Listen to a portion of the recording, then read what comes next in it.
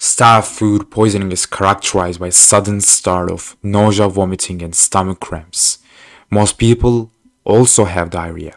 In this video, I'm gonna tell you the treatment, prevention, and typical causes of staph food poisoning. Let's get started.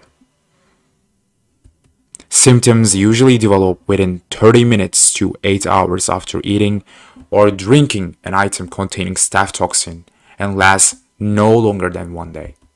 Severe illness is rare. Various types of foods serve as an optimum growth medium for Staph aureus. Foods that have been frequently implicated in Staphylococcus food poisoning are meat and meat products, poultry and egg products, milk and dairy products, salads, bakery products, especially cream-filled, pastries and cakes, and sandwich fillings.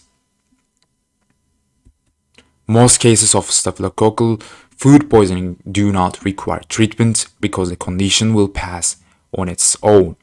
Most people get over food poisoning in about 2 days, but contact your doctor if your illness lasts longer than 3 days or if you are unable to drink enough fluids to prevent dehydration. Lastly, let's talk about the prevention. We should avoid unpasteurized milk.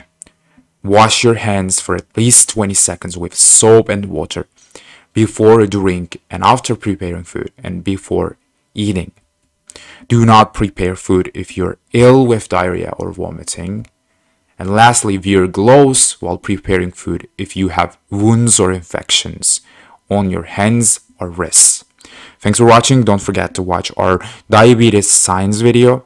And don't forget to like this video, share this video with your friends. See you on the next one.